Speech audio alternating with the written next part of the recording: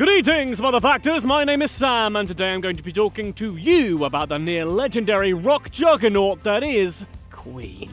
If you're looking for facts about the Queen, feel free to check out our other video about the royal family, then come back here and watch this video because they're both incredible! The videos, I mean, and the band too. And the royal family, I guess. Fronted by the late great Freddie Mercury, Queen changed the face of music history, prompted a snazzy new feature film about the band, and gave the world several great options for fancy dress parties, which is possibly their greatest achievement.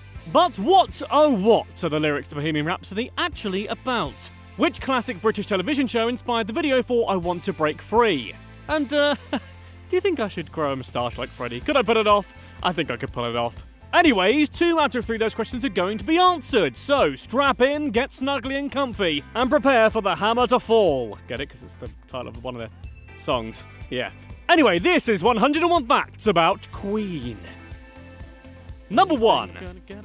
Queen are a British rock band that formed in London in 1970. The classic Queen lineup consisted of Brian May on guitar, Roger Taylor on drums, John Deacon on bass, and the one and only Freddie Mercury on legendary vocals and very tight-fitting spandex. Number 2. Queen's earliest music was inspired by heavy metal, hard rock, and progressive rock. But as the band grew, their sound moved more towards conventional radio-friendly tunes, incorporating arena rock and pop rock into their music. The sellouts. But in a good way, because I like those songs. Number 3. Before forming Queen, Brian May and Roger Taylor had played in a band together called Smile, along with a bassist called Tim Staffel. May and Staffel met while at college and decided to form a group. Soon after, they placed an ad for a drummer on the college notice board, which was spied by everyone's favourite drummer from Queen, Roger Taylor, who auditioned for the group and got the job. Hooray. Number 4. Though Smile signed to, ironically, Mercury Records in 1969, Tim Staffel eventually decided to leave the group in order to join a folk band called, and no, I'm not making this up, Humpy Bong. However, Smile decided to continue with the help of someone whom Staffel had met in Ealing Art College, a funky little guy called Freddie Mercury. Well, kind of.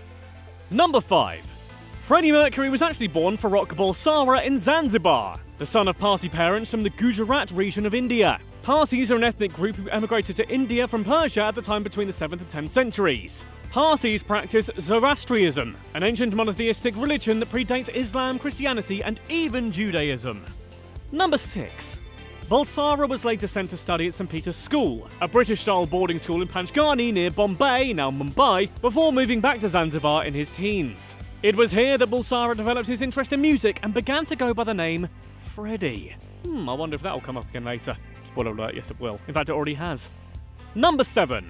In 1963, however, the family was forced to flee Zanzibar to escape the violence of the impending Zanzibar Revolution, and ultimately settled in Feltham, a large town in the historic county of Middlesex, great, that's us to monetise now, that's now located in the London borough of Hounslow, which is where our editor Chris is from. Not that there's a connection there, but it's also his birthday, so happy birthday, Chris. On fleek. Number 8. In England, Freddie sang in numerous bands before meeting with the members of the proto-Queen band Smile. He was known for his wide vocal range, though it's never been proven to have stretched over 4 octaves as regularly reported. The majority of his singing fell in the tenor range, which sounds impressive, I guess. I know nothing about music. Number 9.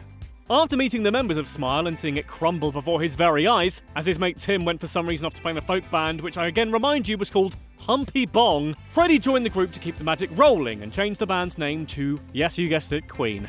Freddie chose the name for its obvious regal quality, describing it as a strong name, very universal and immediate, and I'm quoting, splendid. Number 10. But wait, aren't we forgetting someone? Of course we are. Everyone always forgets the 4th member of the band, John Deacon.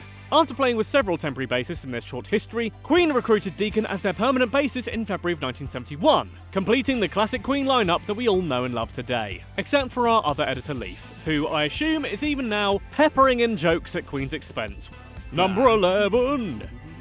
The band rehearsed tirelessly and played a number of small gigs at Imperial College, eventually signing a recording contract and publishing a management agreement with Trident in 1972. Trident being a record label, not the, coalition of nuclear forces. After which the boys began to work on their first album. Number 12. It was at this time that Freddie also changed his name to Mercury, after the line, "Mother Mercury, look what they've done to me," in the song My Fairy King. Number 13. Freddie also designed the Queen crest, which first appeared on the back cover of their first album. The logo was created using the astrological signs of the 4 members: 2 lion supporters representing the Leos, Deacon and Taylor, a crab representing May for Cancer, and 2 fairies symbolising Freddie, a Virgo. Despite this, Freddie claimed not to believe in astrology because Freddie Mercury was an intelligent human being. Number 14. In July of 1973, the band finally released their debut album, the eponymously titled Queen. The album was widely reviewed as an imperfect but solid debut, which ultimately led to a big break for the band in the form of their first major tour, supporting a glam rock band called Motherfactors, because apparently in the 70s half of all bands had ridiculous nonsense names that were bad. Number 15.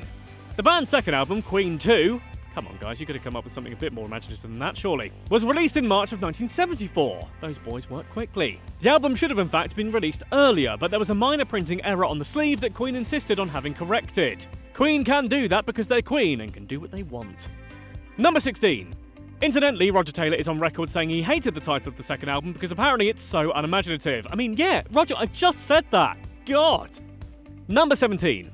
Later in 1974, Queen released their third album, Sheer Heart Attack, which is often noted as the first album to feature the classic Queen sound. The song Killer Queen climbed to number 2 on the UK charts, taking the album to number 2 with it. It's all kicking off, guys. Things are about to get crazy. You just wait. Number 18. Sheer Heart Attack also gained popularity in the US as well, preparing the Americans for Queen's near-legendary fourth album, A Night at the Opera, released in 1975. The band worked long and hard on the record, which cost £40,000 to produce, which is the equivalent to today's American money as over $385,000. This is rumoured to have been the most expensive rock record ever made at the time of its release. Number 19. The first single from the record, the iconic Sonic Voyage, A Bohemian Rhapsody, now I've never heard of it either, would eventually become Queen's signature song. But it took a staggering 3 weeks to record and featured 180 overdubs of vocals and instruments, including a Chinese gong. Number 20. In contrast, the music video for Bohemian Rhapsody took less than 4 hours to film, 5 hours to edit, and only cost £4,500 to make. See, they were thrifty when they wanted to be. Number 21. The song is known for the wild and energetic operatic section, which contains a flurry of bizarre lyrics that include references to, among other things, the scientist Galileo, the Quran, and the devil. This has led to years of eager listeners studiously analysing the song in hope of uncovering some kind of hidden meaning. However, when Mercury was asked about the song's cryptic lyrics, he simply replied, "It bears no real meaning, it's all rhyming nonsense." Nice one, Freddie, keep them all guessing. Number 22! However, the immediate reaction to the song from the powers that be was not overwhelmingly positive. Queen were told that the 5-minute 55-second track was too long to release as a single. However, Mercury managed to get a copy of the song to his good friend, comedian and radio DJ Kenny Everett. After hearing the song, Everett famously proclaimed that it was going to be number 1 for centuries. Well, I mean, he was wrong. Right now it's Shallow by Lady Gaga and Bradley Cooper, but, you know, I mean, it's a great song. Number 23. Soon after, Everett played the song repeatedly on his radio show, a display of loyalty to both the record and to Mercury himself that no doubt supported its immense success. Everett apparently loved Bohemian Rhapsody so much that he once aired the song 36 times in one day. Now look, I love that song, don't get me wrong, but 36 times? I listened to Mambo No. 5 30 times in a day once, and that nearly did me in. Number 24. Bohemian Rhapsody spent 9 weeks at number 1 in the UK, which isn't quite centuries, but it's close enough. This broke the record for the longest run at number 1 in the UK charts, soared into the top 10 in America, and quickly went platinum. Number 25. Despite having lessons since he was a child and playing the instrument nearly his entire life, Mercury didn't actually think he was a very good pianist. I said pianist, by the way, YouTube monetization system. As such, he was actually scared of playing Bohemian Rhapsody live. In later years, Mercury used the piano less in Queen's music so that he could get up and be free and move around the stage, and boy, move did he. Number 26. At this point, the party had officially arrived for Queen and all was right in the world. Well, there was actually quite a lot wrong with the world, but for Queen it was going pretty well. Though Mercury is commonly known as a gay man, he did in fact have relationships with women and is perhaps better described as bisexual. Possibly Mercury's most significant relationship with anyone was a woman called Mary Austin. Mercury met Austin in the early days of Queen and they continued their relationship for years until Mercury revealed he had numerous trysts with male lovers, at which point the pair separated. However, Mercury and Austin remained close friends. Number 27. Mercury's trademark bottomless mic stand was the result of an accident that occurred in the early days of Queen. Mercury's microphone stand broke during a show, and rather than run away and cry about it like a little baby, Freddie soldiered on and turned the broken mic stand into a regular fixture of Queen performances. Since then, many other musicians have nicked the signature Freddie move, including Axl Rose from Guns N' Roses, Bret Michaels of Poison, and Joey Belladonna of Anthrax. Number 28. At one point, Mercury apparently owned as many as 10 cats. According to his personal assistant Peter Freestone, Mercury put as much importance on his cats as any human life, which is slightly troubling. Number 29. In fact, Freddie loved his cats so much he would often call home while he was on tour and demand to talk to them over the phone. Number 30.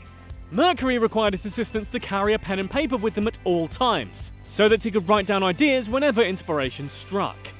Number 31.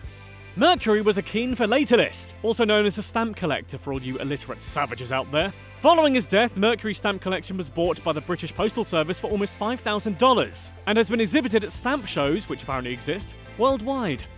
Number 32. Brian May is known for his signature guitar known as the Red Special, which he's used almost exclusively since Queen's beginnings in the early 70s, both for recording albums and performing live. May and his father built the guitar from scratch, creating the neck using wood from a 300-year-old mantelpiece. May has said that he and his father built his own guitar simply because they couldn't afford to buy one, though they had hoped to build something even better. Number 33. Not only that, May also neglects to use a standard plectrum while playing the guitar, instead using a British sixpence coin to strum out those sonorous ballads and pluck his face-melty solos. May also says that the coin serrated edge give his guitar playing a particular feel that he prefers to playing regular May says that the coin serrated edges give his guitar playing a particular feel that he prefers to regular plectrums. Number 34. Aside from being a badass bass player, John Deacon is also a trained electronics engineer, and he occasionally built equipment for the band. Possibly the most famous example of this is the so-called Deaky amp, which was used by May throughout Queen's recording career. Deacon created the amp using, among other things, parts he found in a skip. Number 35. In the summer of 1976, Queen held a free concert at London's Hyde Park as a thank you to the fans for their success. The performance drew a confirmed audience of over 150,000 people, including among other people Mark Kermode and my actual mum, although they didn't go together, I don't think, with some estimates going as high as 200,000. To date, this performance holds the record for the highest ever attendance at a concert in Hyde Park. Number 36. In December of 1976, Queen released their fifth album entitled A Day at the Races, which served as a companion album to A Night at the Opera, both of which were named after films by the Marx Brothers. The album comfortably reached number 1 in the UK, Japan and the Netherlands, and number 5 in the US. Number 37. It was around this time that Queen experienced some degree of backlash from the rock press, as the emergence of punk rock clashed with the band's polished production and mass success. This led to a now famous meeting between Mercury and Sid Vicious of the Sex Pistols, the details of which vary slightly depending on the account. At one point in 1977, when both bands were recording in the same building, Sid Vicious stumbled into their studio and said, Freddie Mercury, have you succeeded in bringing ballet to the masses yet? I mean, that's the best voice I could do for him. To which point Mercury responded, Simon Ferocious, we're doing our best here. Number 38.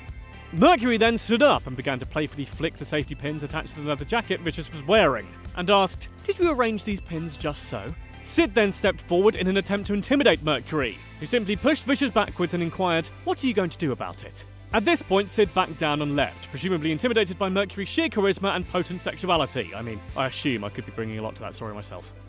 Number 39. Despite interruptions from prickly punks, Queen released their sixth album, News of the World, in 1977. The album was named after Rupert Murdoch's newspaper of the same name. Number 40. Oh dear. right, okay. The album contained now iconic tunes like We Will Rock You and We Are the Champions, which have since become popular anthems at sporting events. The album also features the song Sheer Heart Attack, which is kind of confusing because that's the same name as their third album. It was originally meant to appear on there in fact, but ultimately was not included. Number 41. Both the music videos for We Will Rock You and Spread Your Wings were shot in Roger Taylor's backyard. The only thing that's been filmed in my backyard are those damn kids who keep stealing my tomatoes. I've got you on video, you hooligans! Leave my tomatoes alone! Number 40. Oh shit. The Meaning of Life. In 1978, Queen released their seventh album entitled Jazz. The songs Bicycle Race and Fat Bottomed Girls were released together as a double A-side single, which makes sense because they're both about bikes. Bicycle Race was accompanied by a salacious music video that contained 65 women with no clothes on, all of whom were professional models, racing at Wimbledon Greyhound Stadium on bikes. Hilariously, when the company who owned the bikes found out about the video, they requested that the group purchase all the bicycle seats outright. Number 43. Of course, the music video irritated British people with the congenital lack of a sense of humour or fun. Nasty affliction that, and was banned in several countries. A still photograph of the naked bicycle relay was used for the single cover, onto which a pair of red bikini bottoms was crudely painted on the nude cyclist. In the US, a bra was even added. What can you imagine? Do you think a nude bicycle ride was a step too far, or are you cool? Let us know in our snazzy YouTube poll. Number 44. According to May, Freddie Mercury wasn't actually much of a cyclist, contrary to the lyrics in Bicycle Race, which is literally just, I want to ride my bicycle, I want to ride my bike, which apparently he doesn't even want to do that, so... The song also contained the line, and I don't like Star Wars. Again, May has since stated that Mercury actually liked Star Wars rather a lot. Number 45. In 1978, EMI Records decided to manufacture a limited edition of Bohemian Rhapsody to commemorate receiving an industry award for export sales. The 7-inch record, of which only 200 copies were made, was pressed in a semi-transparent blue vinyl. Now famous and highly sought after, bona fide copies from this original pressing can sell upwards of $5,000. Number 46. Funnily enough, the blue vinyl Bohemian Rhapsody record was originally going to be purple, in keeping with the band's original colours from the first album. The blue colour was a result of a printing mistake made at the factory, which Paul Watts, the then general manager of EMI's international division, delightfully referred to as a cock-up. Number 47. Queen entered the 1980s with the release of their 8th album, The Game. On the strength of 2 #1 singles, the jaunty rockabilly tune Crazy Little Thing Called Love, and the funky Another One Bites the Dust, The Game became Queen's first American #1 album. Number 48. Mercury wrote the classic Queen tune Crazy Little Thing Called Love while sitting in a hotel bath. It's even rumoured that he had his piano moved to his bath side so he could compose in comfort. Number 49. Interestingly, the band only released Another One Bites the Dust as a single because Michael Jackson suggested they do so during a backstage visit from the King of Pop at one of their shows in Los Angeles. Number 50. Queen also provided the largely instrumental soundtrack to the 1980 science fantasy film Flash Gordon, featuring the acting talents of Sam J. Jones as Flash Gordon, Melody Anderson as Dale Arden, and of course the very loud Brian Blessed as Prince Vultan. Number 51. In 1981, Queen collaborated with the alien demigod of rock, David Bowie, on the classic song Under Pressure. The song became Queen's first UK #1 since Bohemian Rhapsody, and was included on their 10th studio album, 1982's Hot Space. Number 52. Funnily enough, Queen's collabo with David Bowie on Under Pressure was entirely unplanned and spontaneous, as Bowie just happened to stop at the studio while Queen were recording. Oh, the sweet winds of chance. Number 53. Hot Space also featured the dance funk track Body Language, which became a hit in the US despite a lukewarm reaction in the UK. The track's music video featured a copious amount of writhing, sweaty, semi-naked people, earning it the enviable distinction of becoming the first ever music video to be banned by MTV, which cited homoerotic content as their motive. Ah, the 80s, back when even MTV was homophobic. Number 54. Mercury wrote the song Life is Real as a tribute to John Lennon, and is one of the few Mercury songs for which the lyrics were written before the music. Mercury actually wrote the song's lyrics while the band were flying over the Atlantic from New York. Number 55.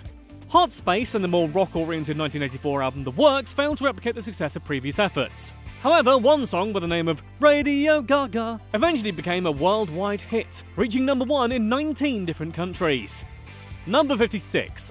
Another classic Queen hit from the album was the incredible I Want to Break Free, the music video of which had the band appear in a domestic setting dressed in drag. This was in fact Taylor's idea, who was inspired by the women of Coronation Street. I mean, who isn't? The video was made in response to their previous videos, which were often more serious and epic, as a way to show that they didn't take themselves too seriously and could have some fun with their music too. Number 57. However, the Corrie parody flew over the disappointing prudish heads of 1980s America, and MTV actually decided to ban the track, essentially ending the single in their country. Your loss, America. Number 58. In 1984, Queen released their very own Christmas song written by Brian May and Roger Taylor called Thank God It's Christmas. Relatively overlooked in the canon of Christmas tunes, in 2011, Thank God It's Christmas was nevertheless ranked as the 3rd greatest Christmas song of all time by the readers of Rolling Stone. Number 59. In 1985, during a period in which Queen were on hiatus from recordings, Mercury released Mr. Bad Guy, his first solo debut album which contained 11 songs, all written by Mercury himself. Initially, the album was supposed to feature duets with Mercury and Michael Jackson, resulting in the song There Must Be More to Life Than This. However, Mercury dropped out of any further collaboration owing to the fact that he was uncomfortable working with the llama that Jackson insisted on bringing to the studio. Yes, you heard that correctly, Michael Jackson was indeed as strange as the rumours suggest, although not those rumours. Number 60. Mercury dedicated Mr. Bad Guy to, and I'm quoting exactly here, "My cat Jerry. Also Tom, Oscar and Tiffany, and all the cat lovers across the universe. Screw everyone else." Well then. Number 61. In 1985, Queen played at Wembley Stadium for the international benefit concert Live Aid, organised by Bob Geldof and Major. The band displayed the extent of their considerable talent and skill, managing to produce a historic performance which has since been voted by industry professionals as the greatest live gig of all time. Number 62. During the performance, Mercury led the crowd with unison refrains of "Ayo," which is now one of the most iconic moments in the band's history and indeed the history of all music. Seriously, it's up there with Livin' La Vida Loca. At one point, Mercury exhibited his prodigious vocal talents with a sustained note that's since become known as the note heard around the world. I mean, it was simul broadcast, and that's why, but... Number 63. The band's 12th album, A Kind of Magic, was an immediate hit in the UK, going straight to number 1 despite a frosty reaction from critics. The album produced several singles, such as its title track A Kind of Magic and One Vision, as well as Princes of the Universe, which served as a theme song to the 1986 British-American fantasy action-adventure film Highlander. Nintendo 64. Another single from the album, entitled Who Wants to Live Forever, also appeared on the Highlander soundtrack, and was written by the band on the car ride home after seeing a preview of some of the film. Number 65. In 1989, the Queen released their 13th album entitled The Miracle, featuring this frankly horrific body horror affront to the Lord himself as its cover art. This was the last album that Queen released featuring a band photo on the front cover, and what a chilling photo that is. Number 66. Like the previous few albums, The Miracle was received coldly by critics despite its commercial success. The album's most prominent single was I Want It All, which was written by May, who claimed the inspiration behind the song was his wife Anita Dobson, who once spoke aloud the song's ostentatious refrain, "I want it all, and I want it now." Number 67. In 1991, the band released Innuendo, which was a number 1 hit in several countries despite mixed reviews. The album's title track was inspired by rock band Led Zeppelin, and the song's lyrics were written as a tribute to the band. Number 68. The US version of the music video for the song These Are the Days of Our Lives featured animated sections not included in the clean European version. These colourful emotive sequences were actually drawn by animators working for the Walt Disney Company. Number 69. Get down, make love. Mercury wrote the song Delilah in dedication to his favourite female tortoiseshell cat of the same name. I literally cannot overstate how much Freddie Mercury loved his cats. Roger Taylor, however, was not a fan of the song and has since emphatically stated, "I hate Delilah." Do you mean the cat or the song? I mean, either way, it's harsh, it's a cat. Number 70. By this point, Queen had been forced to significantly reduce their activity, as Mercury began to succumb to the horrific effects of AIDS, having been diagnosed as HIV positive several years earlier. Despite attempts to hide his illness with makeup, Mercury was visibly emaciated in the video for These Are the Days of Our Lives, fueling rumours about his deteriorating health. Number 71. Though those close to him knew that he contracted HIV, Mercury hid his diagnosis from the public for years. Eventually, however, the reality of his ailing health became impossible to deny, and on the 23rd of November 1991, Mercury issued a statement confirming he had AIDS. Less than 24 hours later, Freddie Mercury passed away. Number 72. In accordance with his family background, Mercury had a Zoroastrian funeral service, which was performed by a Zoroastrian priest. Number 73. Mercury left the majority of his wealth and assets to his longtime companion Mary Austin, with large amounts also left to his other friends and family. In addition, Mercury is also said to have left £500,000 to his chef Joe Finelli, £500,000 to his personal assistant Peter Freestone, and £100,000 to his driver Terry Giddings. Number 74. In accordance with Mercury's wishes, possession of his cremated remains were given to Mary Austin, who then buried them in an undisclosed location. The location of the ashes are only known to Austin, who has since stated that she will never reveal where she buried them. Number 75. Upon Mercury's death, Bohemian Rhapsody and These Are the Days of Our Lives were released together as a single. The initial proceeds from the single amounted to roughly £1 million and were donated to the Terence Higgins Trust, a charity which campaigns on and provides services relating to sexual health, primarily HIV and AIDS. Number 76. The following spring, the remaining members of Queen held a memorial concert at Wembley Stadium that was broadcast to an international audience of more than 1 billion people. The show featured the likes of David Bowie, Elton John, Annie Lennox and Guns N' Roses, and raised millions for the Mercury Phoenix Trust, an AIDS awareness charity that was set up in his name. Number 77. When Freddie died, members of the Freddie Mercury fan club raised £2,000 so that a new species of yellow rose could be specifically bred and named after him, as yellow flowers were supposedly his favourite. Number 78. In 1992, Bohemian Rhapsody famously appeared in Wayne's World, a raucous American comedy starring Mike Myers and Dana Carvey. The song appears at the start of the film when the main characters Wayne and Garth sing and headbang along to the song's operatic and rock sections while in the car with their friends. The classic scene took 10 hours to film, after which all of the actors complained of neck pain like the wimps they are. Number 79. Although Wayne's World was released in 1992, Freddie Mercury did actually get to see a preview of the scene before the film was released. Mercury apparently loved it, according to May, who noted that the scene was reminiscent of times they'd spent together in the car, listening to their own music. Number 80. The inclusion of Bohemian Rhapsody in Wayne's World resulted in a revival for the song, which immediately shot up to number 2 in the Billboard single charts 17 years after its initial release. Number 81. In 1994, Mercury was named in the suicide note of grunge pioneer Kurt Cobain, who explained how he envied and admired Mercury's ability to embrace and relish the love and adoration from the crowd, something Cobain felt unable to do himself. Number 82. Following Mercury's death, the remaining members of Queen were fairly quiet, with both May and Taylor releasing solo albums while Deacon basically retired. A final Queen album was released in 1995 entitled Made in Heaven, which the remaining members of the band created using recordings of Mercury made before his death, while archival live recordings, DVDs and compilations appeared sporadically throughout the 90s and into the new millennium. Number 83. In 1999, Mercury was honoured in the UK in the form of a commemorative Royal Mail stamp, which depicted the singer on stage doing what he did best. Singing, obviously. I don't know why I needed to point that out. However, the stamp ultimately caused a degree of controversy. The only living people meant to appear on British stamps are members of the royal family, despite the fact that the very much alive Roger Taylor could be seen in the background of the image. Number 84. In 2002, Queen were given the 2,207th star on the Hollywood Walk of Fame, joining the Beatles as one of the very few non-American acts to be honoured in this way. Number 85. The Queen name was revived in 2005 with former lead singer of Free and Bad Company Paul Rodgers filling in as lead singer. More recently, the remaining members of Queen have toured with Adam Lambert, a runner-up on the 8th season of American Idol. Not sure why either. Number 86. According to the Guinness Book of World Records, the official international Queen fan club is the longest-running rock fan group in the world. Queen fans are indeed a dedicated bunch, and hello to you guys if you're watching. I hope you are, and I hope I haven't annoyed you. Number 87. Roger Taylor is known for taking a more active role in the songwriting process than many might assume of a drummer, having written several hit songs for the band, including Radio Gaga, A Kind of Magic, The Invisible Man, and These Are the Days of Our Lives. Number 88. Queen are also notable for being the only band in rock history to have had at least one #1 single written by each member of the group. They were all individually talented, that's all I'm saying. Number 89. Queen's albums have spent a total of 1,322 weeks, equivalent of roughly 26 years, on the UK album chart. That's almost as old as our Lordess and Saviour, the majestic Jennifer Lawrence. I knew I could fit her in somewhere. Number 90. In 2007, Brian May was finally awarded a PhD in astrophysics from Imperial College London, the work he started all the way back in 1971. The title of his PhD thesis was A Survey of Radial Velocities in the Zodiacal Dust Cloud. Sounds fascinating, Brian. Number 91.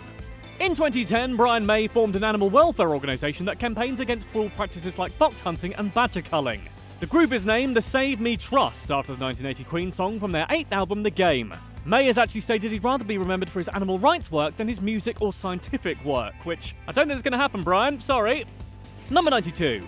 Of course, we couldn't end this video without talking about the Queen film entitled Bohemian Rhapsody after the band's most famous tune. Freddie Mercury is played by Egyptian-American Rami Malek, known for his roles in shows like Mr. Robot as well as the Night at the Museum films. The band's remaining members, Brian May, Roger Taylor and John Deacon, are respectively played by Gwilym Lee, Ben Hardy and Joseph Mazzello. I mean, look at Gwilym Lee, he looks exactly the same as Brian May, genuinely to a creepy extent. Number 93. Freddie Mercury was originally going to be played by serial prankster Sacha Baron Cohen of Borat and Bruno fame, but he left the project due to creative differences with Brian May and Roger Taylor. May and Taylor objected to how the early version of the film centered almost entirely on Mercury, and also felt that by focusing primarily on stories of drug-fueled parties and sexual escapades, Cohen wasn't taking the role seriously enough. May also stated that Cohen was too recognisable as his former roles to star as Mercury. Number 94. In response, Cohen has stated that May and Taylor were invested in creating a sanitised version of the band's history that would protect their legacy, rather than depict a warts-and-all reality of Queen's rise to fame. Number 95. Even after Rami Malek was chosen for the role, production did not progress as smoothly as hoped. The film's original director, Bryan Singer, was often late to set or failed to show up altogether, and on one occasion even disappeared for 3 days straight, leaving other members of the crew to step in to keep things going.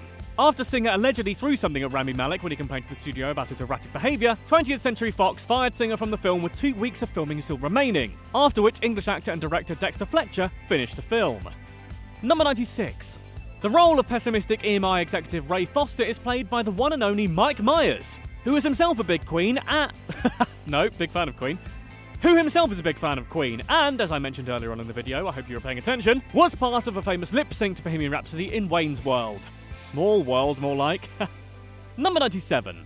Queen actually contributed to the film's soundtrack, which features classic Queen tracks, live recordings, and several songs that were reworked specifically for the movie. Number 98.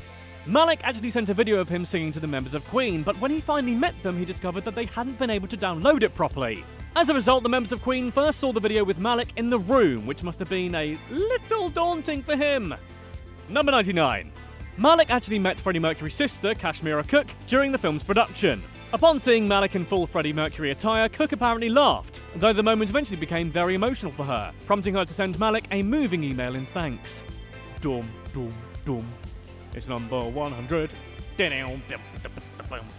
During an appearance on The Late Show with Stephen Colbert, who I know is a big fan of this channel, so hi Stephen, Rami Malek named Lily of the Valley and Somebody to Love as his go-to Queen songs. Number 101. Malek actually still owns the prosthetic teeth he wore in the film and has stated that he will always keep them. Not in, though, because he doesn't have to. Also, that's unhygienic, right? To keep prosthetic teeth in all the time. Just asking for a friend. Oh! So that was 101 facts about Queen. What's your favourite Queen song? What's your favourite Queen album? Who is your favourite Queen? Let me know in the comments down below. Make sure to give this video a like and subscribe to 101 Facts for more goodness. That's right. Also, click on the little bell so YouTube will actually tell you when we make videos, because that'll be nice. In the meantime, I hope you've been good, because we've got 2 videos you're going to absolutely dig on screen right now. Choose one of them and see if I'm right.